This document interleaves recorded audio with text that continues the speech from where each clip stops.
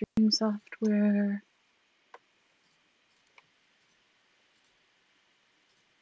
All right, it says that we're going. Yes. Okay.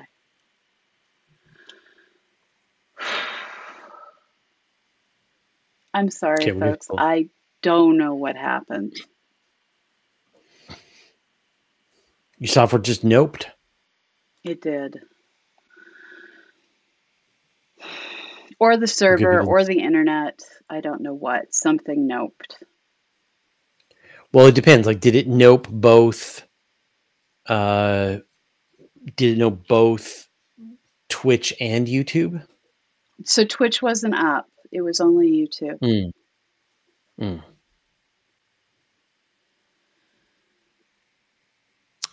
All right. I'm sure some people have found it. All right, let's continue then. Okay. So we've talked about planets and how they can either through three-body interactions of the within the system, or you could obviously have a black hole or a star get very close and kick a bunch of planets out into space as well. So I want to talk about stars that are on an escape trajectory, and we'll do that in a second, but it's time for a break.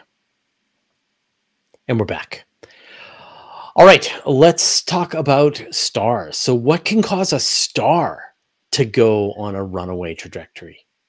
So three-body problems are still a thing. There's research that shows that globular clusters somewhat beat like a heart because they will condense down over time, getting more and more combined systems.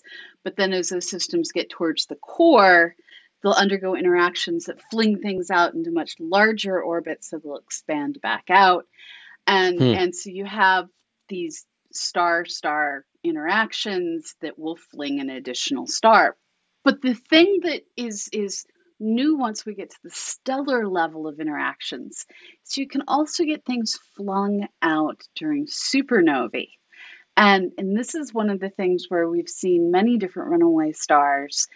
And what is thought to happen is you have the giant star, you have its companion, and the bigger of them evolves first. Evolves, gets big, and hits the point where it's no longer generating energy in its core, collapses down, and the collapse drives nuclear explosion, essentially. And the force of this can fling that companion star at a runaway velocity. You can also end up with asymmetric supernovae that just fling stars on their own. So the actual, like, the blast of the supernova shot, like you've got the star and the going around this other star, and then suddenly the star is no longer there, right? And now the star is on a slingshot trajectory. So to say it's not still there depends on the kind of supernova. So it is this combination of. Oh, it's a great point. Yeah, right. Because you could have it either completely disappear or end up with a neutron star or black hole. Exactly. So you have the leftover relic. You have the explosion outward is going to exert force on things.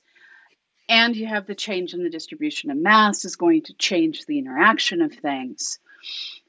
End of the day, that companion star is in many cases gone. Not all cases. It's deeply confusing that we keep finding systems that have an advanced star and a companion star, and we know supernovae have occurred, but they're still together. So we're still figuring out all of the dynamics here. But sometimes you end up just with a supernova remnant and nothing inside, in which case the runaway object is running away from itself, which we all understand at a fundamental level.